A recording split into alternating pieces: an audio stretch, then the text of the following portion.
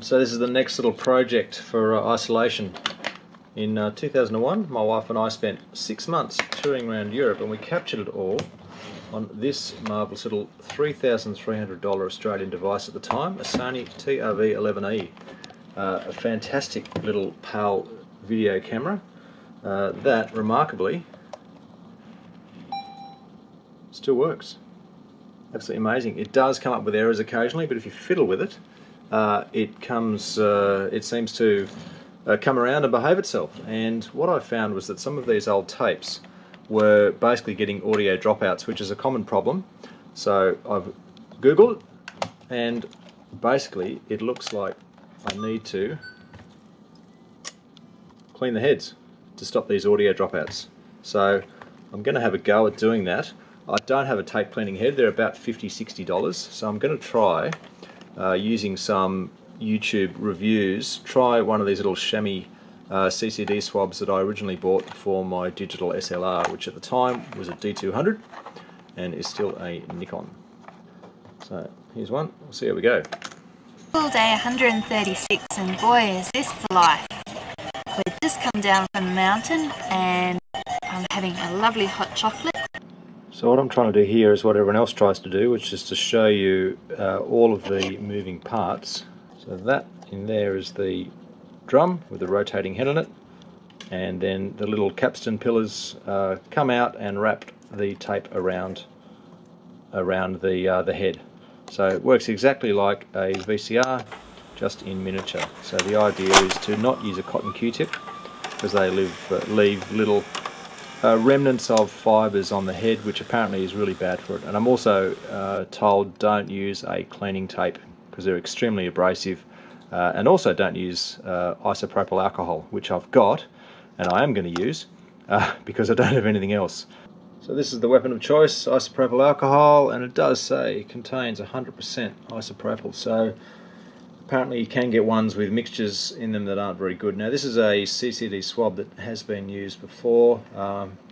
Essentially I'm going to have a bit of blind faith and assume that it's clean, and I'm going to give this a bit of a crack. And if it doesn't work, I do have a mate that's got a cleaning tape that he's prepared to post to me, and I'll try that as a second option. And also, if I can't get inside the gizzards of the camera, I'm going to dismantle the mechanism and pull all of this outside componentry off.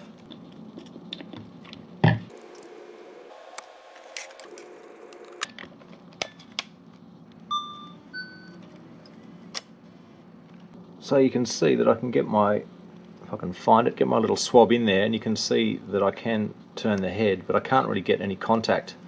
And you've got to really go with the drum direction, which is counterclockwise. You can't rub up and down like that. So I think I don't have a choice. I'm going to have to dismantle this thing. Alright, got my trusty jeweler's screwdriver kit, and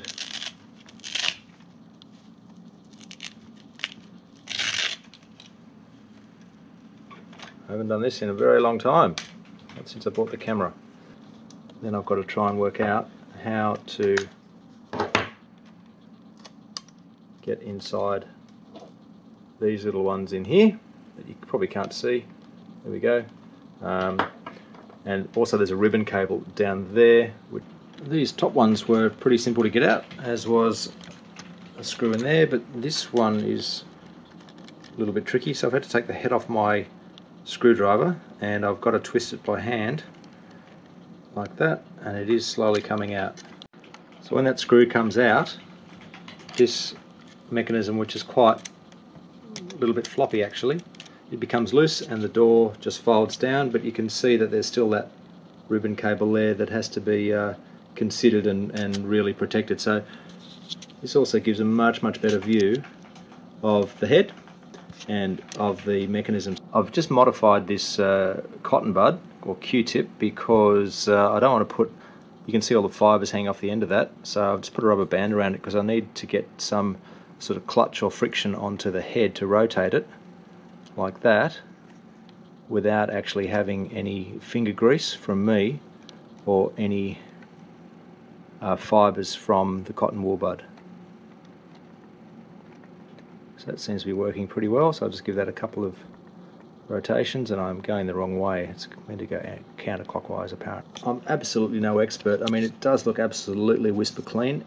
At a guess, I bought this camera in 2001 maybe, so bang on 20 years old, 19 years old, and it's probably, at a guess, done about between 30 and 50 hours of work.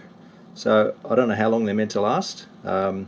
It's certainly glitchy, but you know, the insides look really, really clean. I have given it a rotated the drum around and given it a really good clean with isopropyl alcohol and my little chamois CCD swab here, so I'm going to reassemble and see if I'm still getting those audio dropouts. So this camera also featured a 640 by 480 still resolution. You could get the next model up, which was 1024 by 768, 1 megapixel. Can you imagine? So that's the little slot there, and yes, that is a 4 megabyte card. So it goes in there,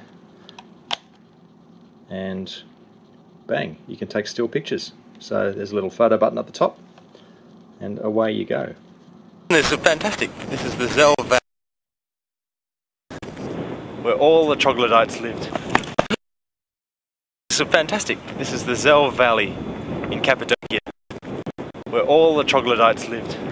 This is fantastic. This is the Zell Valley in Cappadocia, where all the troglodytes lived.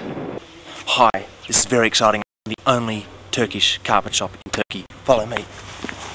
What are the odds? We've come from Sydney 2000. We landed in Athens airport, which was of course Athens 2004, and now the next airport we're in is Istanbul, and they've got an Olympic 2008 campaign going. The place is just beautiful, it's really lovely, and